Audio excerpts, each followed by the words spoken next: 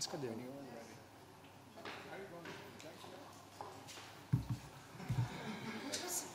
Só agora você. IPv6. Eu pedi para arrumar, mas não deixaram. Okay. So, hello everyone.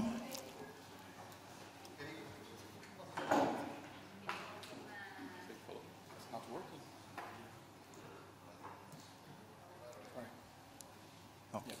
So, hello everyone. Thank you all for coming for this workshop called IPv6. Why should I care? My name is Thiago Jun Nakamura. I'm from nick.br, and together with Eduardo, we will be the moderators for this session. I will be the on-site moderator, and Eduardo will be the online moderator. So what is our goal for this workshop? Our goal is to raise awareness to issues that related to digital inclusion internet users might face in the future deployment of IPv6. So this is a very important session for you to be here and discuss this IPv6 with everyone. So for this session, we have 3 panelists from the technical community. We have Mr. Mukonakon Tamon from Afrinic, which will represent the African point of view about this issue. Mr. Marco Hogwanin from RIPE NCC, representing the European point of view about this issue. And Mr. Antonio Moreiras from nick.br, representing the South American point of view about IPv6. So the agenda for this workshop, we have just 30 minutes, so we will need to be very tight in the schedule. The opening I'm doing right now, I will give the instructions for this tutorial, which will be a quiz. So it's a 3-question quiz that we have 6 minutes for each question, and we will give 1 minute for you to answer each question, and then each panelist will have 5 minutes to discuss 1 question each one. After this, we will have an open mic with the remaining time, and finally the wrap-up and conclusions. So, for this quiz, we will use something you already done in the beginning. So we use the platform called Slido. So in order to use this platform, you have to access slide.do and enter the code IPv6. So for this session, we will start with Mr. Tamon with the first question. And we will project the code here so you can access this quiz.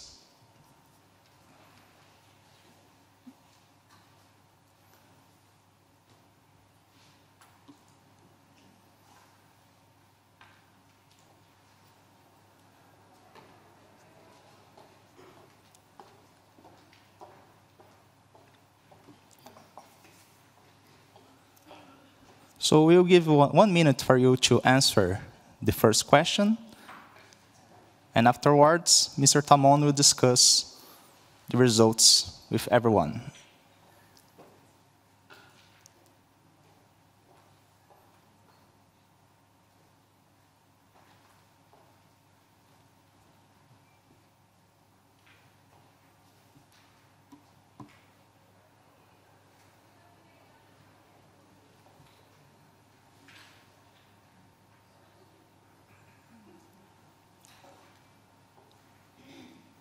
Oh, if someone has any trouble using the Slido, Natalia can help. She is delivering the instructions on paper.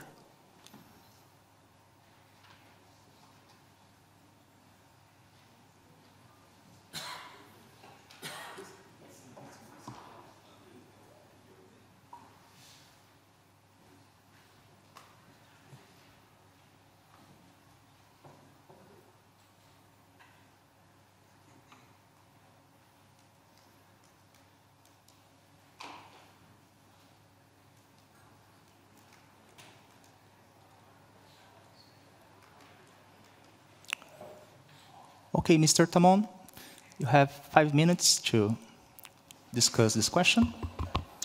Thank you very much. The results of the poll aren't surprising.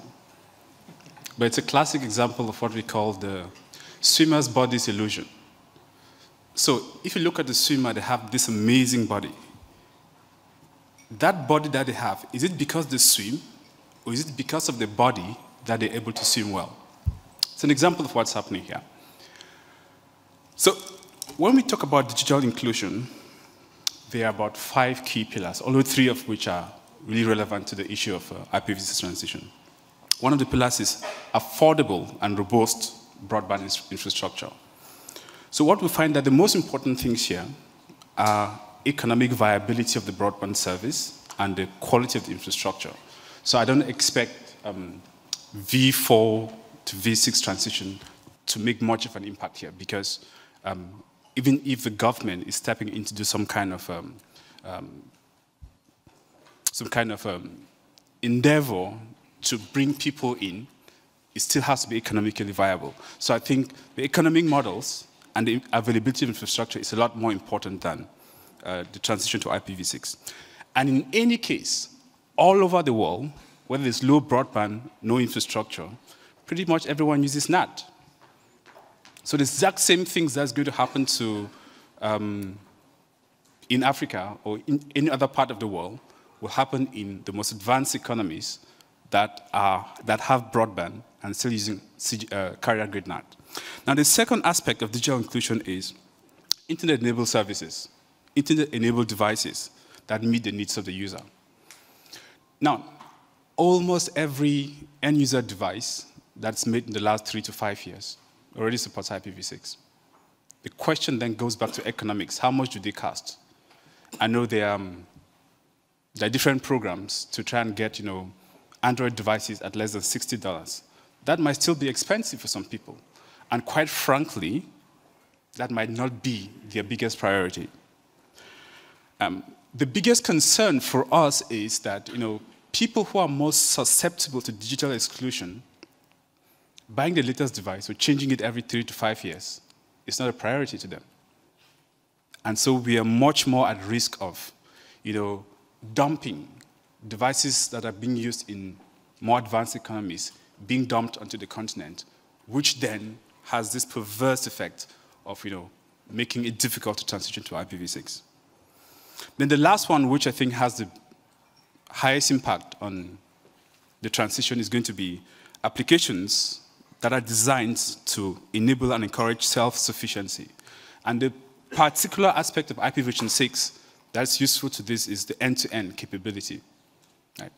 And so if such devices are created, like the ability to remotely access some device in your house, maybe turn off the fridge, any region of the world that hasn't moved to IPv6, be it in Africa or be it in Europe, that is behind several grids of carrier-grade NAT, is still going to suffer.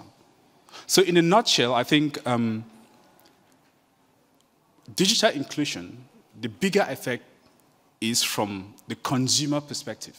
And given that most of the world already still uses carrier-grade NAT anyway, it's a bit simplistic to look at it from a regional perspective rather than the adoption of some technological standards for deploying broadband to users. So that's my perspective. If you have any questions, I'll take them.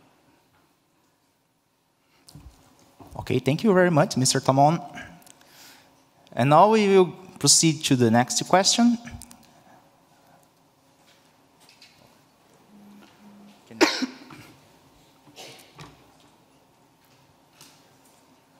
Okay, we'll give him 1 more minute for you to answer. And then Mr. Hagwaning will discuss later.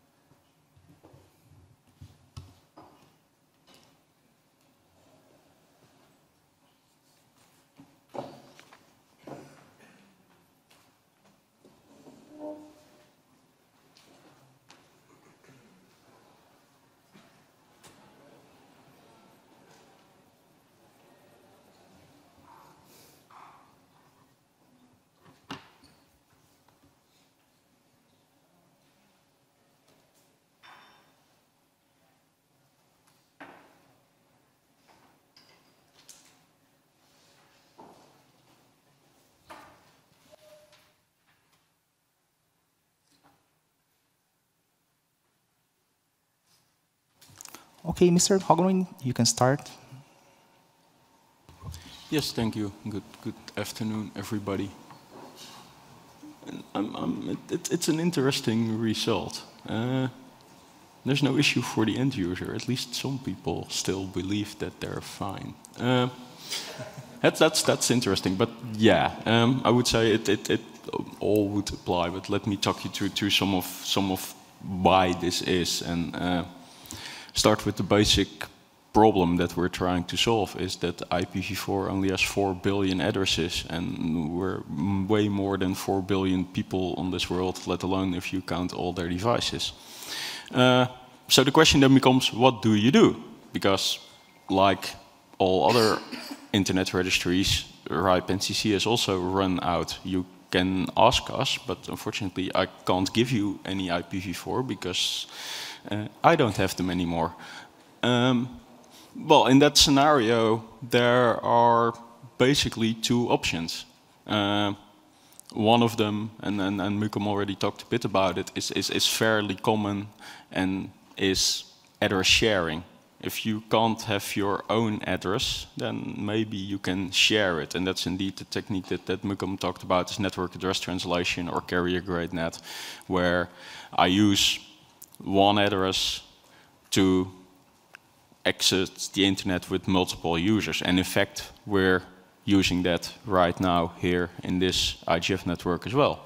So I can kind of see why you, from a user perspective, think like, oh, everything is fine. Because, yes, here your internet works. The bigger trouble there is realize what you might miss out on future development.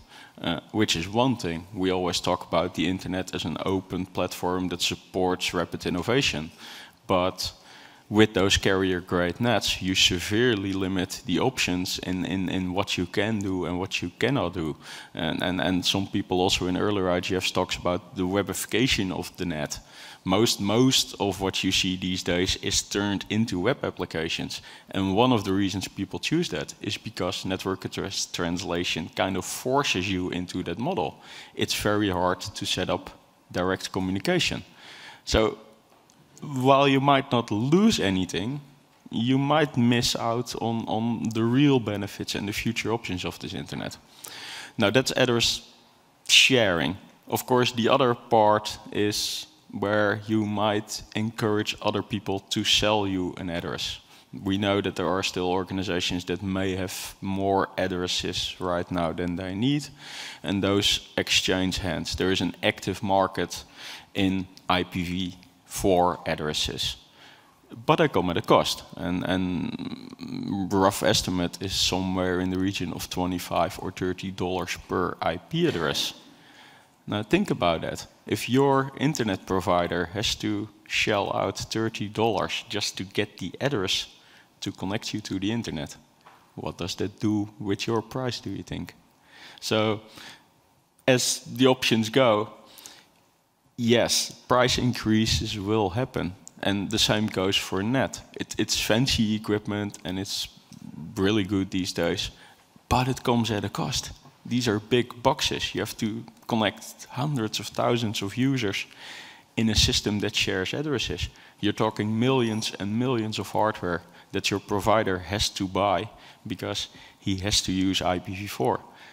Or well, let me phrase it differently. He chooses to only use IPv4 because that, of course, the obvious answer is like the moment you move to IPv6 is that a lot of traffic already can be done over IPv6. The big content providers, Facebook, Google, YouTube, Netflix, all support IPv6. So even while not the whole internet is IPv6 yet, the moment you switch on IPv6, you see an immediate benefit for your users. You see an immediate speed increase because you no longer rely on network address translation. The net result there is also that we can do with smaller boxes, which are cheaper. So it's often not like, yeah, right now where you sit in an IPv4 only world, everything looks fine. But once you step over that line and you go to IPv6, you all of a sudden unlock a world of possibilities. It's faster, it's cheaper. So, and what I often see is, especially from a user perspective, is simply the frog in boiling water. You don't know what you're missing out on because you don't see what the possibilities are for IPv6. I'll leave it here and we can come back to questions later, I think. Thank you. Thank you very much, Mr. Halvoning. And now for the last question, we'll give 1 more minute for you to answer, and afterwards, Moreiras will discuss it.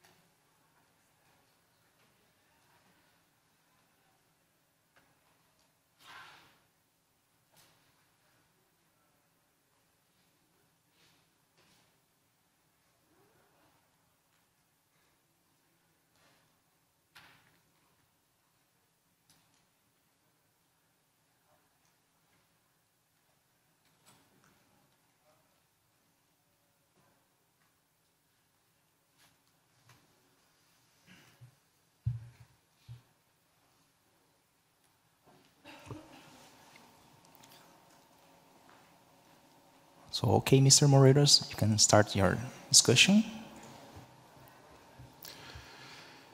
Greetings for everyone. I'm speaking here. Sorry, I'm speaking here in my now capacity as a person and as internet user, as an engineer. It's very good to see you here, and it's good to see you interested in IPv6 because not everyone can see the importance of IPv6 yet. You see, the IGF network, I mean the Wi-Fi network we are using, the internet connectivity that we have here is limited since we do not have IPv6 connectivity. This is totally unexpected in the Internet Governance Forum network, and it is really, really a shame. Well, to the question. In the next 5 years, what will happen to digital inclusion related to IPv6? This seems to be, it seems to me, to be a difficult question, but it's not. The answer is, in fact, really, really very easy and simple, straightforward, and in a few moments I will give it to you. Now I invite you to think about the future we want to the internet. Do we want one net, one single worldwide network, decentralized, composed of tons of independent networks, but yet forming one single and wonderful global network? If so, technically we cannot rely only on IPv4 simply because it is exhausted and it will be impossible to use IPv4 alone to connect all people, our organizations, our communities, and our things.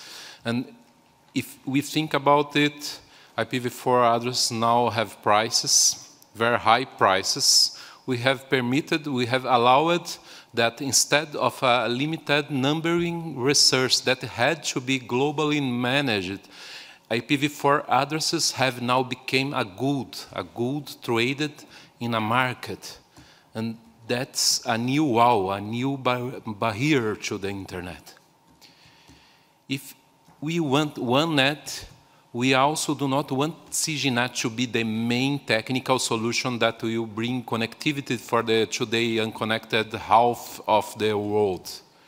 CGNAT leads to network fragmentation. In a technical sense, in an unintended, not proposital way, CGNAT make the networks more isolated. In an internet with NAT and with CGNAT, it's more difficult for applications to communicate. The software has to be more elaborated, more expensive. In some cases, the communication is almost impossible. Today, we see communications failures every day. In 2018, last year, we organized a panel here in the IGF to discuss the difficulties that some internet users are facing to play online games because of CGNAT and lack of IPv6 support.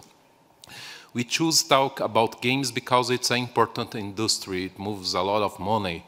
But the complexity and the connectivity problems we have today because of CGNAT affects a wide range of applications in the internet. If we want one net, we have to consider that in the emerging Internet of Things, we will need full connectivity, easy connectivity, inexpensive connectivity, fast, secure, and reliable connectivity. Digital inclusion is about bringing connectivity to people and why not to the things? But more than that, it's about enabling people, organizations, and communities to use the internet in a significant way to them, in the best possible way, in a way that will improve their lives and the world. To have one net, one full network, the internet in its total capacity, the best internet possible, today we do need IPv6. So what was that simple answer? What will happen to digital inclusion related to IPv6 in the next 5 years? Well, it will happen what we want to. It will happen what we work for. We, the organizers and speakers in this session, we are working actively to foster IPv6 deployment. We are talking to people, we are teaching and training the technical community, we are showing the economics of the situation to the management of the companies. We are deploying IPv6. In the last 10 years, NIC.br, the organization I work for in Brazil, has provided more than 200 IPv6 training classes, free of charge. We have trained more than 6,000 professionals in Brazil. We organized tons of events and coordination meetings. And we are getting results. The answer is easy. We want one net. We want the better internet possible for everyone and for everything. We want more digital inclusion. And to have all this, the internet needs IPv6. Then we will have all this, and we will have IPv6 deployed to all the internet. So I will ask you an infinitely more difficult question. What kind of the internet do you want, and what will you do for it? And that's it. Okay, thank you very much, Mr. Moreiras. And now we end this quiz, and we will start the open mic session. So if anyone wants to ask a question or to make a comment, please.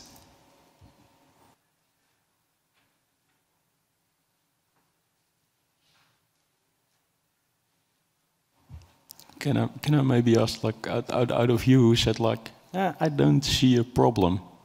Did we change your mind? Do you start now sort of see the problem space? Okay. Hello. Hello. My name is Constance Berger from the Ministry of the Interior of Germany, and we are going to deploy a /23 for the public administration of Germany. For my opinion, that's not the question if, that's a question how, and in which kind of way we want to implement it. From my perspective, the deployment of IPv6 in the governments are a bit different than in the way ISPs going to deploy IPv6, and so we have to think about more organizational stuff and standardization, and we have to talk with each other. We have constitutional rights, we have a federal system, and so this belongs also for us for a good deployment and for a good future infrastructure. So we are absolutely convinced that we have to go forward.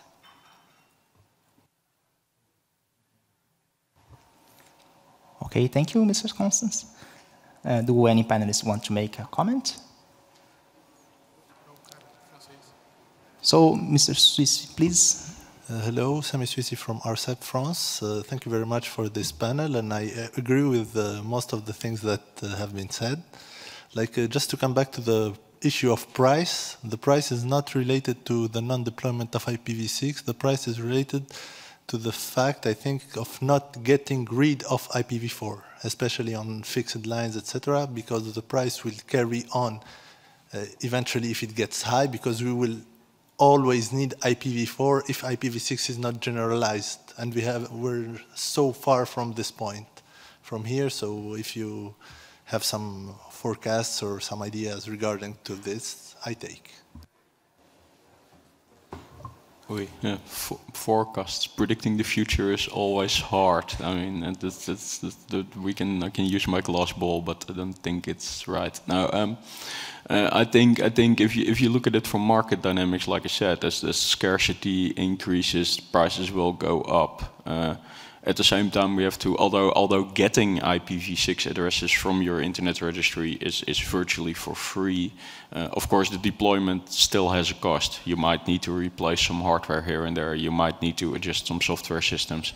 So there will always be a cost in deploying IPv6.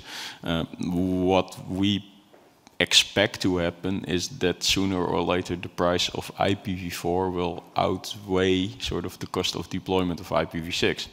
If you take a very market approach, the reason that IPv6 isn't globally deployed yet is probably because it's still more expensive than it is to stick with IPv4. And in that sense, the scarcity hopefully will drive that price to a point where we actually invert that curve and doing IPv6 is the cheaper option.